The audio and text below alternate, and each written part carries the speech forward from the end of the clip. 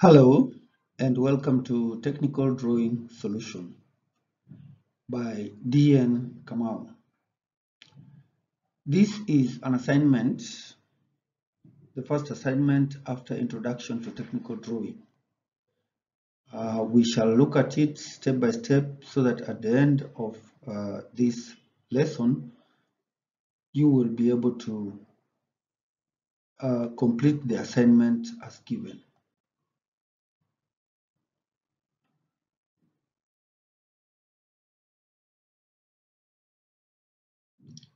So from what we have learned in the previous lessons, general communication, we have seen introduction to further work or further work on use and care of instruments.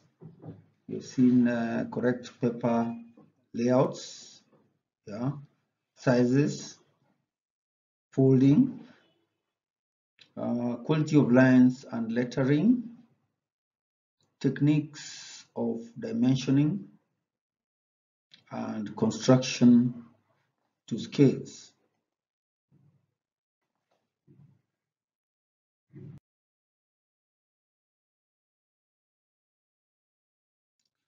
So today we want to look at the assignment, and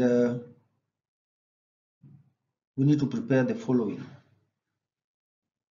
One, prepare borderlines, the correct line work, title block and correctly fill it, a notes area, and in it neatly print alphabetical letters, upper and lower case, draw and describe types of lines that will be given, and construct the given angles.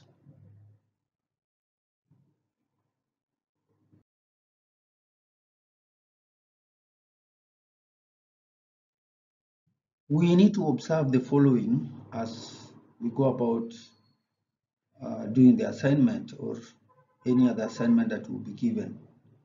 Neatness is one of the things that you have to observe always. Clean your instrument, use the correct eraser, and wipe off rubber particles with a clean piece of cloth so that your work does not get dirty smudges. Good pencil work and line work. This is mandatory. You have to prepare your pencil correctly, sharpen it, and use the correct pencil for the right work. The pencil is the one that gives your work the neatness and the goodness that it deserves.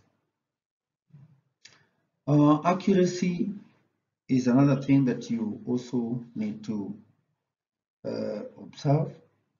You have to be keen when reading measurements so that you do the correct measurements.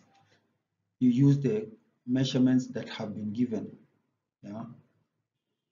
So, and as you also draw, make sure your lines do not intersect each other. The lines have to be, they have to reach where they need to. Proper parallelism and perpendiculars. Use the T-square and set-square correctly, and you'll be able to get this.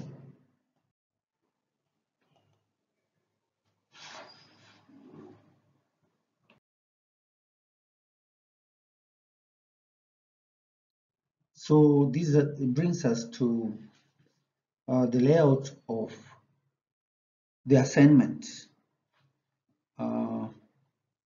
We shall notice here there is the notes area.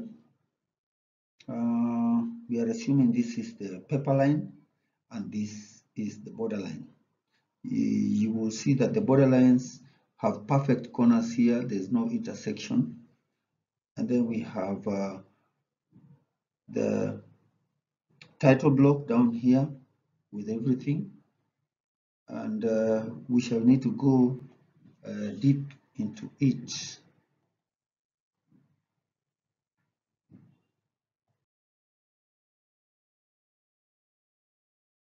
Shift plus Q. Now we have this is the the layout. This is the layout. The layout. Is it really recording? I'm not seeing anywhere where it is recording.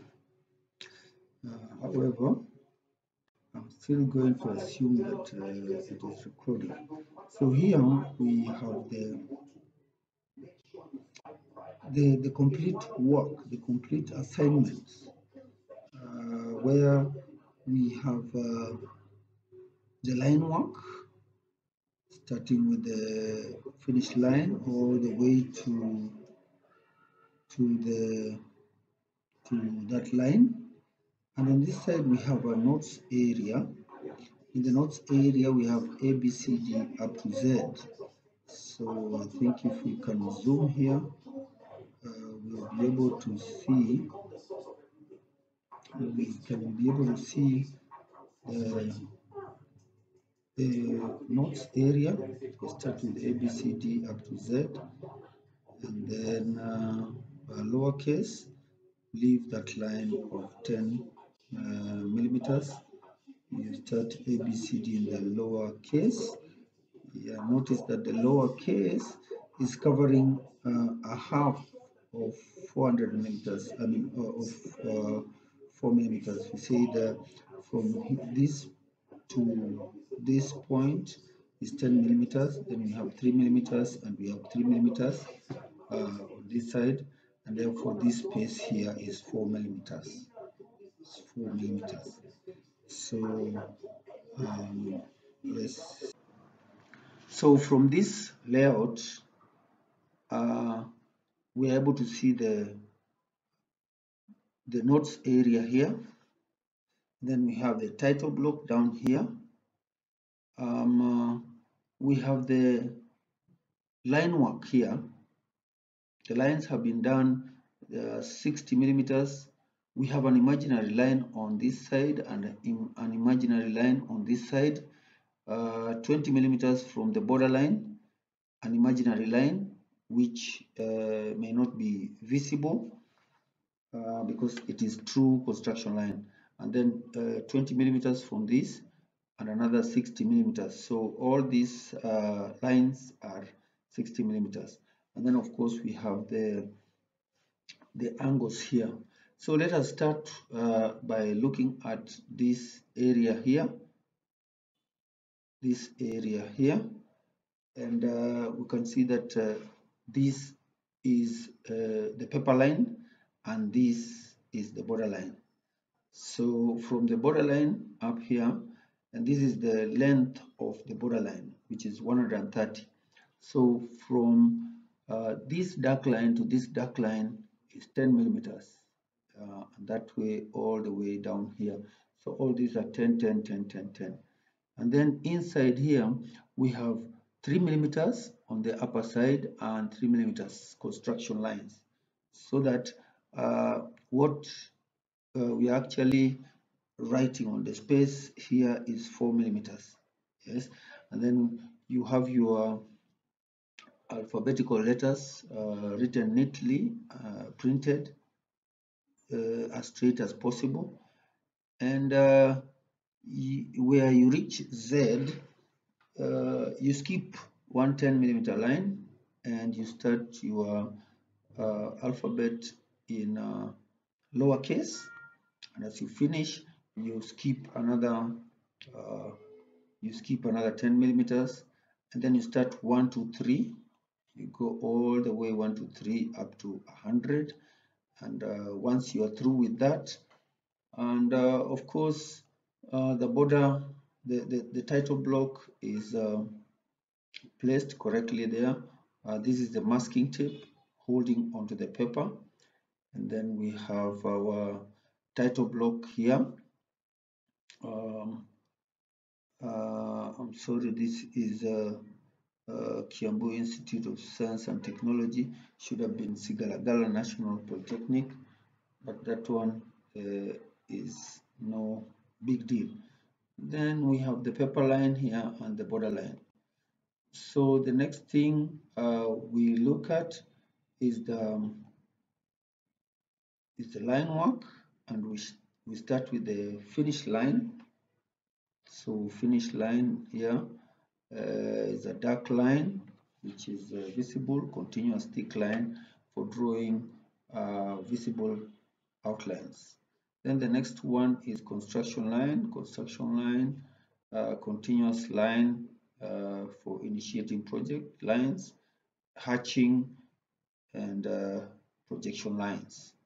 Then dashed line, this dashed or hidden detail line, dashed thin for hidden details and hidden outlines. Then you move to cutting plane or section lines. They have thick ends and with the turned arrowheads. They're used for viewing through cutting planes and cutting lines. Then we have a chain line here, chain line, a long dash and a short one, a long one and a short one, long one and a short one. Chain or center lines. These are thin chain showing centers or lines of symmetry. And the next one is the dimension line. Dimension line has guidelines at the end and guidelines at the end. This is another dimension line. So they are thin, continuous, light lines with arrowheads at the end for showing dimensions of objects. Then we have the leader line. Leader line is also a thin, continuous line with an arrowhead on one end, and is used for pointing and explaining details. So once we are through with that, then we have the last one here, which is a continuity line, which is a continuous thin straight continuous straight line with zigzag for showing partial. It is used for showing partial objects and objects that cannot fit in the drawing. Yes. Then we can go to the angles. These are angles drawn using a pair of compass, and we have done this by just drawing a horizontal line, and then with a pair of compass drawing that arc, and then cutting and bisecting, and you'll be able to get the 90 degrees line.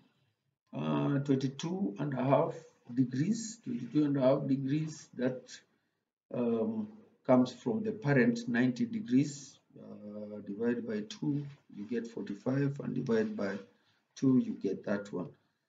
So we also have that 60, just cut once and you get 60 degrees. Then we have 15 degrees, is also coming from a parent angle, which you should be able to actually know. Then we have 67. This is a combined angle.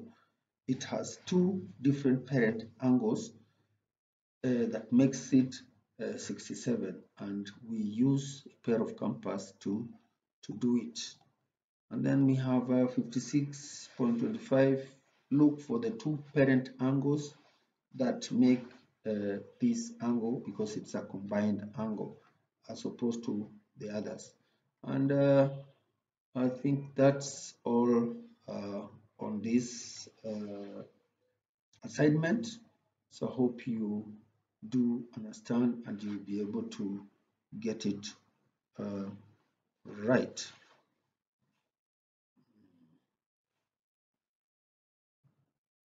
You'll be able to get it right.